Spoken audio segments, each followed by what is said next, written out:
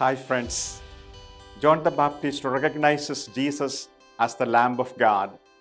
Jesus begins to select his disciples. Jesus receives his first disciples, Andrew and his brother Simon Peter. We encounter a significant moment in the lives of Andrew and Peter as they follow Jesus. They ask Jesus where he is staying, and Jesus responds with a simple invitation, "Come and see." This brief exchange holds profound significance for us as it reflects the essence of discipleship.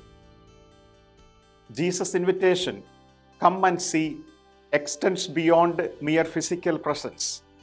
It's an invitation to explore, experience, and understand the depths of who He is. In our journey of faith, Jesus continues to invite us to come closer, to delve into the relationship with Him that transforms our lives. The call to follow Jesus is felt within, but it comes from God. God takes the first initiative in calling us. We are called and transformed by the joy of God's love.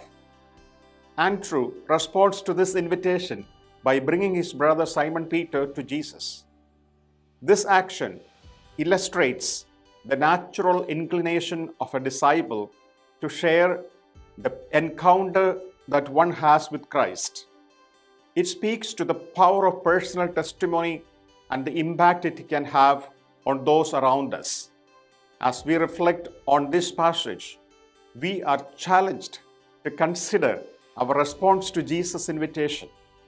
Do we, like Andrew, respond with eagerness and bring others to encounter Christ? Or do we hesitate, allowing doubts and distractions to hinder our journey? The call to come and see beckons us to seek a deeper relationship with Jesus through prayer, sacraments, meditating on the Scripture, and acts of kindness and fellowship. It urges us to be open to the transformative power of encountering Christ personally.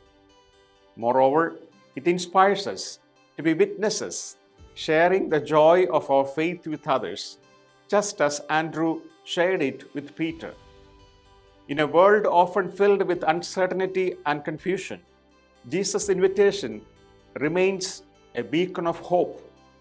It is an invitation to discover the profound truths of God's love and mercy. So let us respond with hearts open to the transformative journey that Come and See unfolds, recognizing that in the encountering of Christ, we find purpose, meaning, and the fulfillment of our deepest longing. Only when the disciple have had an authentic God experience can they carry out the mission of Christ effectively with an inner fulfillment and joy.